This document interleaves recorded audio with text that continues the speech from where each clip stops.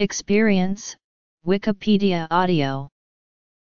Experience is the knowledge or mastery of an event or subject gained through involvement in or exposure to it.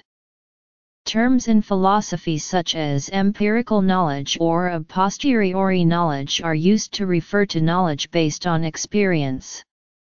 A person with considerable experience in a specific field can gain a reputation as an expert. The concept of experience generally refers to know-how or procedural knowledge, rather than propositional knowledge, on-the-job training rather than book learning. The interrogation of experience has a long-term tradition in continental philosophy. Experience plays an important role in the philosophy of Søren Kierkegaard. The German term Erfahrung, often translated into English as experience, has a slightly different implication, connoting the coherency of life's experiences. Certain religious traditions and educational paradigms with, for example, the conditioning of military recruit training, stress the experiential nature of human epistemology. This stands in contrast to alternatives, traditions of dogma, logic, or reasoning. Participants in activities such as tourism, extreme sports, and recreational drug use also tend to stress the importance of experience. Types of experience.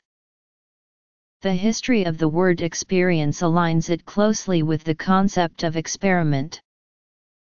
The word experience may refer, somewhat ambiguously, both to mentally unprocessed immediately perceived events as well as to the purported wisdom gained in subsequent reflection on those events or interpretation of them.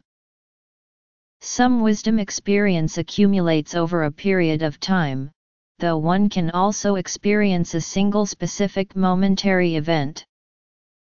One may also differentiate between physical, mental, emotional, spiritual, vicarious, and virtual experience. Physical experience occurs whenever an object or environment changes. In other words, physical experiences relate to observables. They need not involve modal properties nor mental experiences. Mental experience involves the aspect of intellect and consciousness experienced as combinations of thought, perception, memory, emotion, will and imagination, including all unconscious cognitive processes. The term can refer, by implication, to a thought process. Mental experience and its relation to the physical brain form an area of philosophical debate. Some identity theorists originally argued that the identity of brain and mental states held only for a few sensations. Most theorists, however, generalized the view to cover all mental experience. Mathematicians can exemplify cumulative mental experience in the approaches and skills with which they work. Mathematical realism, like realism in general, holds that mathematical entities exist independently of the human mind. Thus humans do not invent mathematics, but rather discover and experience it, and any other intelligent beings in the universe would presumably do the same.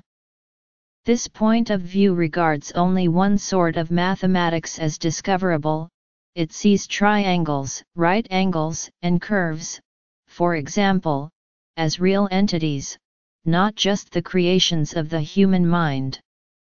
Some working mathematicians have espoused mathematical realism as they see themselves experiencing naturally occurring objects. Examples include Paul Erdős and Kurt Gödel. Gödel believed in an objective mathematical reality that could be perceived in a manner analogous to sense perception. Certain principles could be directly seen to be true, but some conjectures, like the continuum hypothesis, might prove undecidable just on the basis of such principles. Gödel suggested that quasi-empirical methodology such as experience could provide sufficient evidence to be able to reasonably assume such a conjecture. With experience, there are distinctions depending on what sort of existence one takes mathematical entities to have, and how we know about them. Humans can rationalize falling in love as emotional experience. Societies which lack institutional arranged marriages can call on emotional experience in individuals to influence mate selection.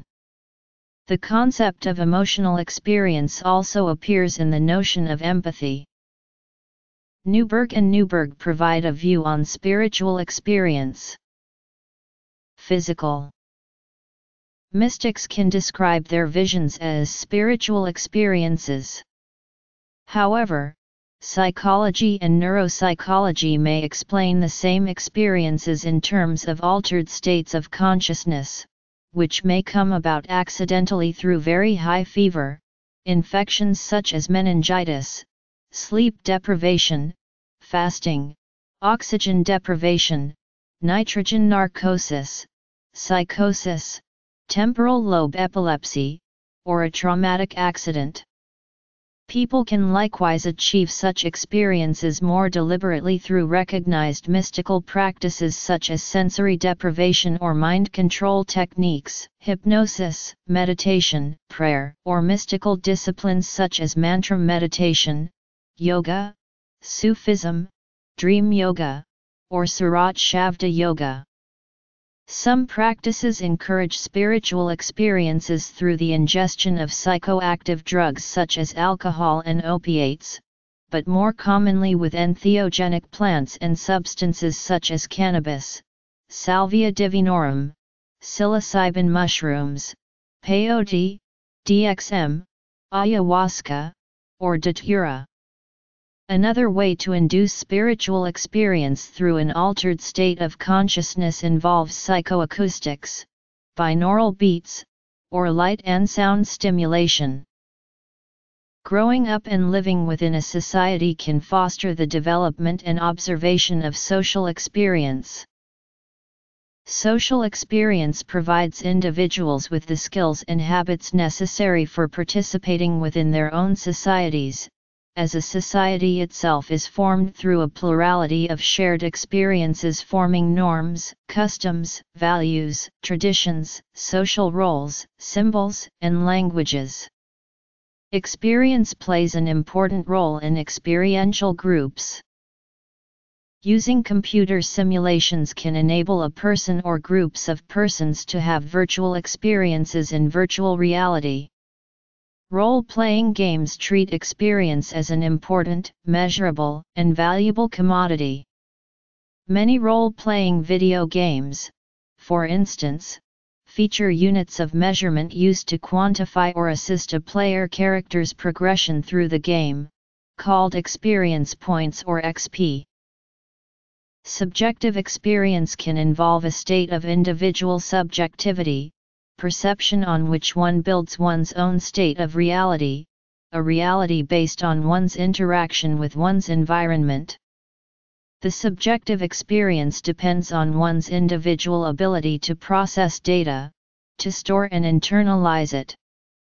For example, our senses collect data, which we then process according to biological programming, neurological network relationships and other variables such as relativity etc., all of which affect our individual experience of any given situation in such a way as to render it subjective. Someone able to recount an event they witnessed or took part in has first-hand experience. First-hand experience of the "you had to be there" variety can seem especially valuable and privileged, but it often remains potentially subject to errors in sense, perception and in personal interpretation. Second-hand experience can offer richer resources, recorded and/or summarized from first-hand observers or experiencers or from instruments, and potentially expressing multiple points of view. Mental. Emotional. Third-hand experience, based on indirect and possibly unreliable rumor or hearsay, can potentially stray perilously close to blind honoring of authority. spiritual, religious, social, virtual and simulation, subjective. Some postmodernists suggest that the nature of human experiencing has undergone qualitative change during transition from the pre-modern through the modern to the postmodern.